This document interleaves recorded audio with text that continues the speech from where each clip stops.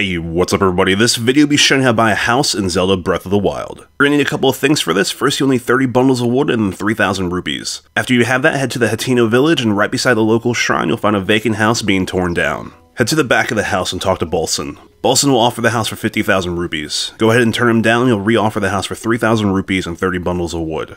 After the conversation, he will relocate to the front of the house. Now you'll be able to give him all the resources and get your very own house. Your house will almost be completely empty, but you do start out with a weapon rack, but you can continue to upgrade your house through talking to Bolson, but you'll charge you 100 rupees every addition to your house. That's going to wrap it up for the video, everyone. Thanks for watching. I'll catch you all later.